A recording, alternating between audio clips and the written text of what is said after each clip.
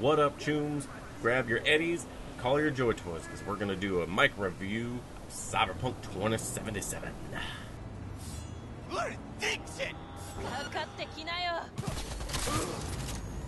Before we get started on this little review, I'm going to say I've been playing the PC version. I know like the last-gen console versions like PS4 and Xbox have not been doing well, especially PS4 is what it sounds like.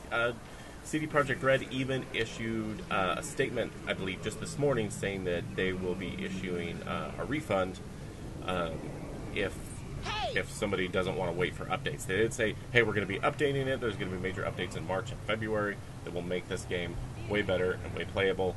And they apologized for the poor last-gen console releases. But it sounds like new-gen consoles like the PS5 and the Series X and PC are doing really great. And I will post my PC specs down in the not the comments, but the description below, so you can guys see what I'm playing the game on. First of all, I want to say thanks to my buddy Andy. He not only got me a graphics card, and he bought me this game. I'm so very grateful for my very generous friend for giving me this experience. I put about 40 hours into this game so far, and I am absolutely in love with the lore and the world of Night City.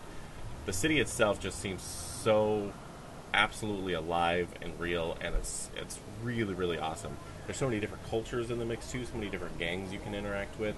I love the way they did like the word bubbles and subtitles above characters' heads, whether it's at night or during the day. The city just feels real, and that's what I'm really enjoying about this game. Sometimes I just like to walk through the city instead of using the fast travel or a vehicle of some kind. I just walk, and it's great. The gameplay, everything about the game is pretty darn awesome. Some of the things I'm going to complain about that I don't like about the game, they could be stuff that maybe I just haven't unlocked yet, or I just haven't discovered yet. So if that's the case, feel free to flame me in the comments below. But I think it's really weird for a game that emphasizes like you can change who you are, you can become anything, blah blah blah, that they don't have a place to go change your hair or get new tattoos or change your tattoos or different things like that. You could obviously change all your cybernetics and stuff, and that makes you look a little bit different. You can change all your clothes. You can customize the clothes with mods and stuff, but you can't customize the way the clothes look, at least not yet, as far as I've seen. But I'm really shocked that there's not like a place to go get your haircut. Speaking of haircuts, it seems really pointless that they let you customize your genitals at all, because the only time you ever see them is when you're switching clothes, and it's honestly a little bit of a distraction.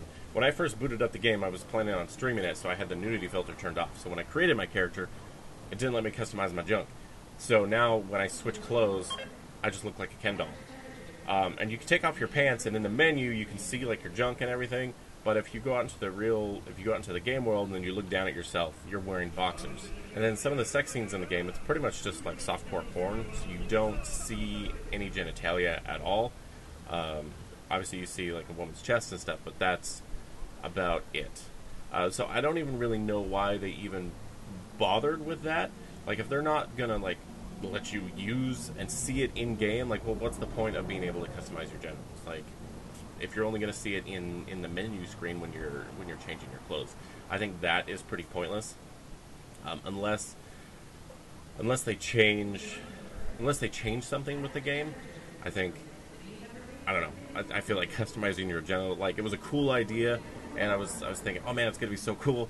But then it's just like, man, if you don't get to use them, you don't get to see them, like when you're banging some joy toys or something. What's the point? It's pretty gone. One of the other things I'm surprised you can't customize is your vehicle. They do. I probably have about 20 or 40 options right now to go buy different cars from different fixers. But I haven't seen any customization stuff yet. You can't change the interior, you can't change the outside of the car or anything like that. And that's really surprising and also disappointing for a game that really emphasizes customization level of your characters in the world. Like, I'm a big Fallout fan, and I know, like, you can't go to every single door in the entire world and be able to open it and be able to go inside said building or whatever, right? Like, you just probably couldn't make a game like that. With Cyberpunk, I feel like it's a little bit different. There's a lot of doors, like, that have that have like really big neon open signs and like really inviting. They're saying, "Hey, come to this place, right?" And you go in there, and the door either just doesn't have an action or it's locked. Glitches don't bother me that much. A lot of times they're really funny, especially when you have just like floating guns or floating cigarettes just in the air with no characters attached to them. The one glitch that really bugs me is sometimes it's really hard to just pick up items like off the floor after you've mantis murdered somebody, or just an item sitting somewhere. Also, sometimes when you grab items, like the stuff around it will just explode, and that's alerted guards and stuff to my presence, which also really irritated me. I think that's going to do it for this micro review. I hope that I've edited it well enough. I hope you enjoyed it. If you're on PC or a next-gen console, I would highly suggest CyberPunk. Like, especially if you like open world RPGs like Fallout, or like the Witcher, that type of thing. It's such a fun game. I am absolutely obsessed with it at this point, and I need to go play some more of it. I need to edit this video first, and then I'm going to go play more CyberPunk before I go to work, because CyberPunk. Don't be a gonk. Please subscribe to my channel. Please comment down below what you think of CyberPunk so far yourself, and I'll see you guys. And remember, always be kind to each other. I'll see you guys in the next video. Logical high five.